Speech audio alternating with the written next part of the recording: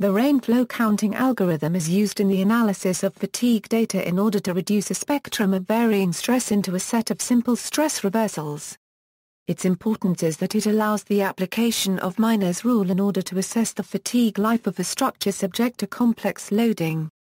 The algorithm was developed by Tatsuo Endo and M. Matsuishi in 1968.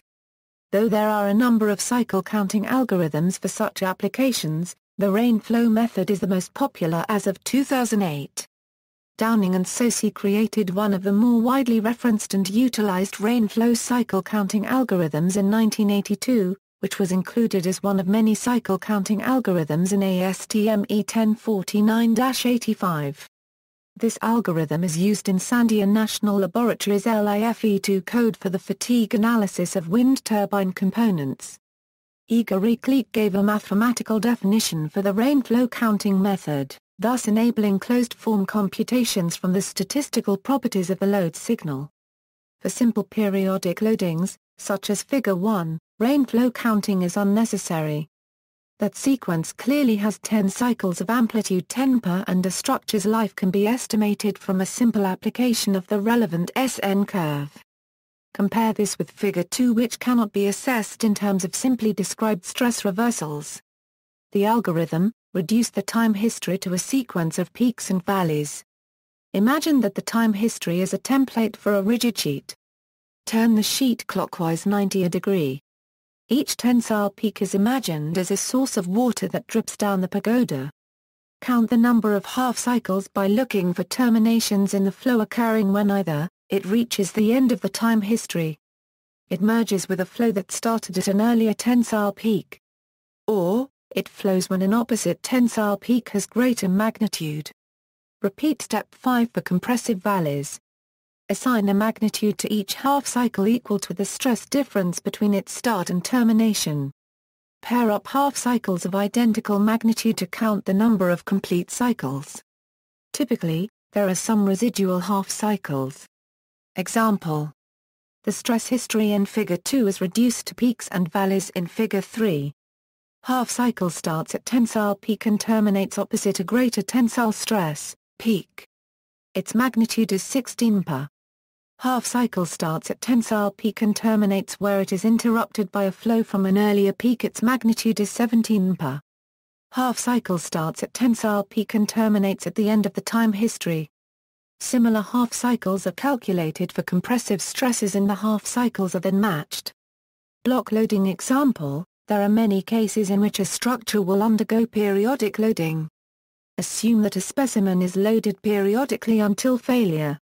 The number of blocks endured before failure can be determined easily by using the Palmgren minor rule of block loading. The actual load history is shown in Figure 5. If all of the similar loads are grouped together, it forms a series of block loads as shown Figure 6. The Palmgren minor rule can be expressed as where B equals number of blocks, Nk equals number of cycles of loading condition, K, and Fk equals number of cycles to failure for loading condition, K. In this example, each Nk equals 1 because there is one instance of each load for every period of loading. To find Nf for each load, the Goodman-Baskin relation can be used. Where I florin N equals stress amplitude, I florin F equals fatigue strength coefficient, I florin M equals mean stress, I florin alt equals ultimate stress, B equals fatigue strength exponent. Assumptions: there are two key assumptions made in order to rearrange the loads into blocks. These assumptions may affect the validity of the procedure depending on the situation. 1. The loads are independent. 2. The order of loading does not matter. References: Matsuishi, M. and Endo, T. Fatigue of metals subjected to varying stress, Japan SOC. Mech. Engineering. Downing, S.D., Socie, D.F. Simple Rainflow Counting Algorithms. International Journal of Fatigue, Volume 4, Issue 1, January, 31-40. ASTM E 1049-85 Standard Practices for Cycle Counting and Fatigue Analysis. ASTM International. Schluter, L. Programmer's Guide for LIFE2's Rainflow Counting Algorithm. Sandia Report SAND 90-2260. Reclick, IA New Definition of the Rainflow Cycle Counting Method, int. J Fatigue 92, 119-121. External links, STO Flow Freeware Rainflow Cycle Counting Excel Template, MATLAB Central Rainflow Counting Method, WAFO. Wave Analysis for Fatigue and Oceanography, GAC Freeware Rainflow Cycle Counting, Vibration Data Rainflow Tutorials and MATLAB Scripts.